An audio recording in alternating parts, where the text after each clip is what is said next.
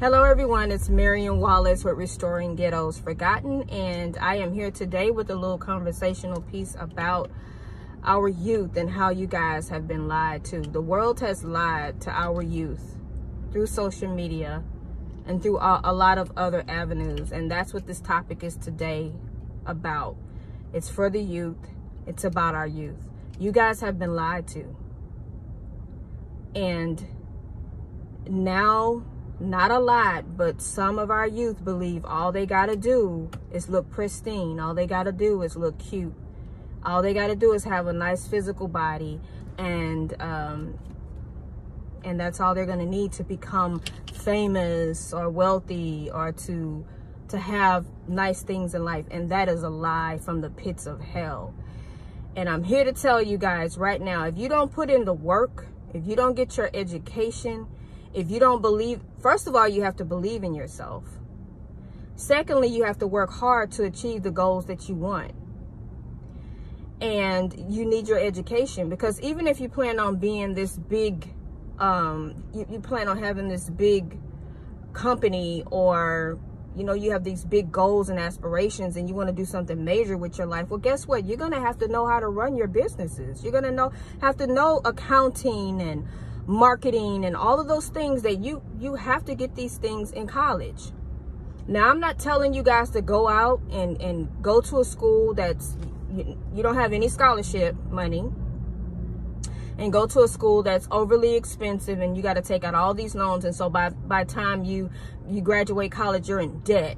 I'm not telling nobody to do that. I'm saying go somewhere affordable and get a good education, and try your best not to take out any loans if your college has not been taken care of by your parents. Let's be honest, most parents can't afford to pay their kids college 4 years, the total 4 years, unless they put some money aside. But that's not the average family. So if you're responsible for paying for college, then no, you don't want to take all those loans out, because then, yes, it may feel like it was all for nothing. You went to school, now you in $30,000 worth of student loan debt. You're starting your life out in debt. So I agree with that. You don't want to do it that way. That's why most kids are encouraged to, while they're in school, to study hard, to build their GPA, and to thrive while they're in school, so possibly they can get a scholarship or a full ride, even through education credits or whatever. That's why most parents encourage their children to have a high school career, and not just go to school, but do something like sports or activities or cheerleading. And even if it's just academia, just focus on having such a high GPA that colleges want to bring you to their school. And that'll help you with your college. But college is important. I don't know where this is coming from, but some young children, because you're still children, until you can take care of yourself, until you can pay for your own rent or your own mortgage or your car note, your insurance, put gas in your car, pay your, all of those things, you're still not an adult. Adults take care of their own business, and you can't do that without an education. You can't do that without experience and an education and a focused, strong mind. This world has lied to you. You need more than a pretty face. You need more than a tight body or whatever, because you got these 20-year-olds getting BBLs, and it's your body. You can do what you want to do. I think God made you perfect just the way you are. But unless you believe that, then all of my talking is in vain. You have to believe how God made you is beautiful, and you don't need to get your whole body done at the age of 22. You have to believe that. This is going out to the youth. But social media has lied to you. They tell you, well, you can make it big on YouTube. Yeah, there are some people that make it big on YouTube, but that's 1 out of maybe a million. You know those chances of you making it big on YouTube? So, okay, we got all of these, and I'm not saying that everybody that make it big on YouTube is untalented, but you have a lot of people that they have zero talent, and they're on YouTube every single day, and they're lying to you, telling you you can make $1 million if you do this, that, or a third. They're not telling you you got to go to school, you got to learn, you got to focus, you got to study hard. Whatever your gifts or abilities is, you have to cultivate those gifts. They're not telling you none of that. They're lying to you. Without hard work, it'll be hard to make it far. Now, I know there are some people out there that may have been born with a silver spoon in their mouths, but I'm not talking to those people. Remember, this is restoring ghettos, forgotten daughters. I'm talking to people that have not had a silver spoon, and they've had to work hard for everything that they have. So if that's you, you done seen your mother work 2 and 3 jobs. You done seen your dad work 2 and 3 jobs. You done seen your parents sacrifice. Then that's not going to be you. You're going to have to work hard so that you can be better, of course, because parents want our children to do better than us. And I tell you, the hardest thing in the world for a successful parent to see is their children live beneath them. And I mean beneath as in the parents got their stuff together. They're still thriving. They're still growing. They done raised their children. They going on trips. They got money tucked away. They paid off their debt. They're living well, and they're through raising their children. And then their children are slumming it, living with somebody. And there's another thing. Stop taking advice from people that ain't never really accomplished anything. When you're going to listen to somebody, make sure you listen to somebody that got their stuff together. And I'm not trying to make anybody feel bad, but you know where you are in your life. If you're not in a really good place, you can't mentor anybody. You have to wait till you're in a good place. Then you mentor those people and help them upward. Don't keep them on your level if you know that you're settling, if you know that you're living a mediocre lifestyle, and then you want to encourage all the other youth to be the same way. That's selfish. And it's kind of evil. Because we should always want our youth to do better than we are. And that means we're going to be motivating them. We're not going to just help them have a pity party. We're going to say, no, this is the way you need to be doing it. I know you probably don't agree with me, but I know where this way of thinking is going to get you in life. And I'm talking to the youth. I'm talking to the youth that have graduated high school. And, you know, you're tired of school. You don't really like school. But if you want to actually do something with your life, you really need to consider going to college so that you can learn how to be successful and use those tools in your everyday life. So you really, really, really, really need to think about that before you decide to take 10 years off. Because you know what? If you are going to go into the workplace and you want a 6-figure job, guess what? They're hiring those kids fresh out of college. So that way you're young and you're malleable and they can mold you into the person they want you to be for their company to help their company get rich. So, but they want you early. They don't want you after you done been out of school for 20 years. And you say, okay, I'm ready to get it right now. But they looking at the 20-year-old that just got out of high school or college. You know, they looking at that college grad that's 22 or 23. They're not looking at the almost 40-year-old that done took all those years off exploring possibilities. We got to get this stuff right now. We don't get second chances. Regardless of what the world may say, we don't get them. When you mess up, you're going to pay for that. It's called consequences. You take 10, 20 years off and then you decide you want to get your shit together. And then you're putting in all these applications because now, of course, you got your bachelor's degree or your master's degree. But they don't want you because you've aged out of it. That's the truth and that's the real. And that's why you see a lot of people right now today that have master's degrees and they're still working 2 and 3 jobs to make ends meet. You got to get this stuff early and you got to get it now. So this is a wake-up call to our youth that's on social media, that's scrolling all of these celebrities channels. They're not telling you the real. They're not telling you, some of them may be, but most of them aren't telling you how they went without, how they sacrificed, how they went to school, how they worked hard, how they sometimes that they may have been homeless. They're not telling you the backstory. You just see the glitz and the glam. And so that's what you want. That's what I want. I'm going to achieve that. But you don't have a clue on how you're going to do it. Don't let them lie to you. You have to do everything in decency and in order to be successful in this world. So you got to pull all the clutter out of your mind, your heart, and your spirit, because it's a lot of clutter. You fall asleep listening to Love and Basketball. You fall asleep listening to, there's so many other reality shows. You listening to this stuff, it's programming you, and it's all filth. It's filth, and it's lies. Trash in, trash out. I always say, guard your gates. Watch what you're putting in your gates. Watch who you socialize with, who you can, talk to. Watch their life. You have to watch that, because before you know it, you're just like them. They may have a lot of bad traits. They cool people, but they have a lot of bad traits. Guess what? Before you know it, you're going to develop some of those traits. You have to watch what company you keep. If you want to be headed upward, you can't keep hanging out with the people at the bottom. And what I mean by at the bottom, because I don't think nobody's better than the other, but there are some people that don't want anything in life, and they're perfectly fine with living a mediocre life. You can't hang out with those people if you eventually want to be up here. You got to hang out with people that's already up here, or that's moving towards being up there. And their thinking, and their attitude, and how they act, and how they behave, and how they treat other people. Pay very close attention, by the way, of how somebody treats their mother. The person that brought them life. The person that sacrificed and worked hard for them.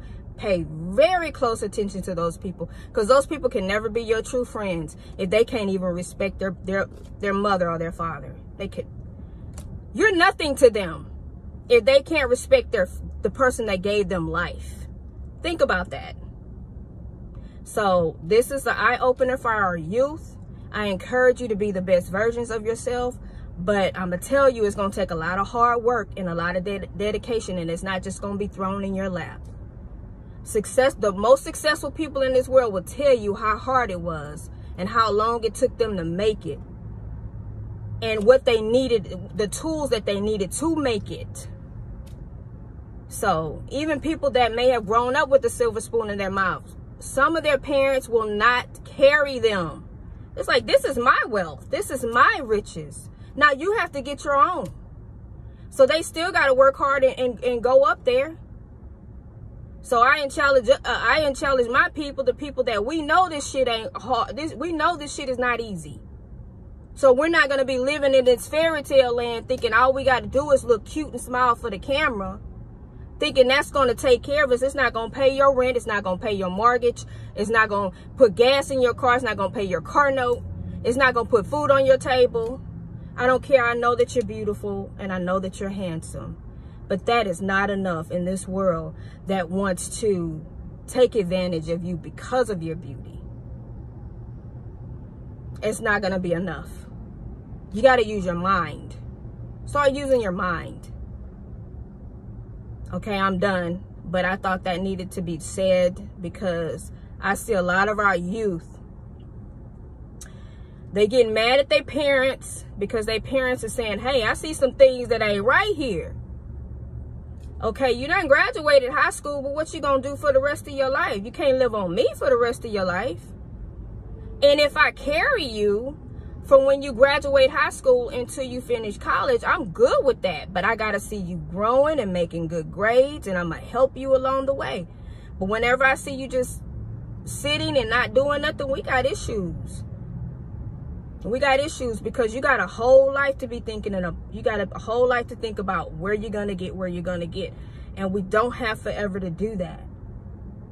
And that's what this is about. This is about young adults taking accountability and corrective criticism.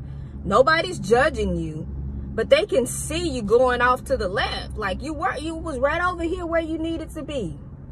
And then all of this goop that's coming from the world that's lying to you, and all the people that are lying to you, is making you feel like, man, I'm working too hard. I'm studying too hard. This is draining me. This isn't the way life's supposed to be. And then you start doing this and veering off to the left. And then your parents see you veering off to the left, then they gonna try to bring you back in. But that's hard to stay there doing what you gotta do. You wanna be lackadaisical and just do anything. You can't do that under your parents' roof. not somebody that wants you to do something with your life. So then you're going to go off and you may leave home and go off with somebody that's okay with you not doing anything. That person don't love you if they can see you sit there and fail. They see you got all this potential and they want you to not do anything. That's not love.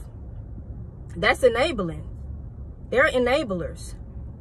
It's a bunch of people not doing nothing with their life because they had a whole bunch of people enabling their bullshit. Excuse my French. If you're religious, you don't want to follow my channel, because every once in a while I'm gonna call stuff for what it really is. It's a lot of hard work and dedication and focus to get to where you want to be. And some people, their goal is to become millionaires. You ain't gonna do it scrolling social media channels. I'm sorry, but you're not gonna do it. You want to make $1 million? You got to put in a lot of hard work and dedication. And it's gonna have to be something different about you that's going to set you apart from all the other people. There's so many people out there wanting to do the same thing. What's going to make you different? What's going to make you stand out? And now I'm going, because I'm almost done, but you got to do your work. You got to do your work, sis or bro. You got to do your work. Those mommy issues that you have, brother, you got to handle that. Those daddy issues that you have, sister, you got to handle that, or it's going to handle you. And then it's going to make you lash out at the closest people that's around you because you mad at a person you can't get to. You want to know why you can't get to them? Because they don't care enough about themselves, so they definitely can't care about their children. You got to let that go. You got to heal from that and grow and become a responsible adult. I don't care if you're 18, you're 19, you could even be 21. If you're not doing adult things, you're not an adult yet. Period. So this is tough love coming from a mother. You guys got to get it together and stop letting the world lie to you. Instead of being on social media for 2 and 3 hours scrolling the phone, you could have been studying for 2 or 3 hours. You could have been reading a book. You need to start reading more. You have to read and study and show yourself approved. Read about your ancestors, about what they've been through, so that you could have doors open to you now that wasn't open to them. Read about your ancestors.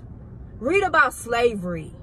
Read about all of the civil rights movement, everything that people did to pave a way for you to have these doors of opportunity open to you. Read about that so you see all the hard work and sacrifice and dedication that the people before you put in so that you can have an easier life.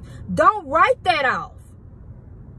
Don't write your history out. That's what's wrong with y'all. Y'all writing off y'all history. Y'all writing off all the sacrifices that your parents have made for you so that you can have an easier way. It doesn't mean a damn thing to you. Then you wonder why you can't get your life together. You have to be able to respect and honor your ancestors and the people before you. The people that paved that way. Because whenever you treat them as though none of that matters, then you lose your own sense of purpose and your own identity because they're connected to you and you don't even understand that. Life don't have meaning because you done written off all the blood, sweat, and tears that your ancestors put into to open more of the doors that are open and afforded to you. People have taken care of you for 20 years of your life or more, and you can't even speak with a kind word to them, or you can't say, you know what, thank you, I appreciate you. That's called a sense of entitlement, and it's selfishness. And there's also a word, even if you don't believe in God, it's a word called karma. Karma knows everybody's address and nobody's exempt. Whatever you reap, you shall sow. Whatever you put out there, it's going to come back to you. So think about that before you write the people off that sacrifice for you. I'm done. I love you guys. I know that you're special. I know that you all are beautiful. You all are handsome. But I'm telling you now, the world has lied to you if you think you're not going to have to put in hard work to get the things that you want. They have lied to you. I'm done. Bye-bye. Y'all have a good day.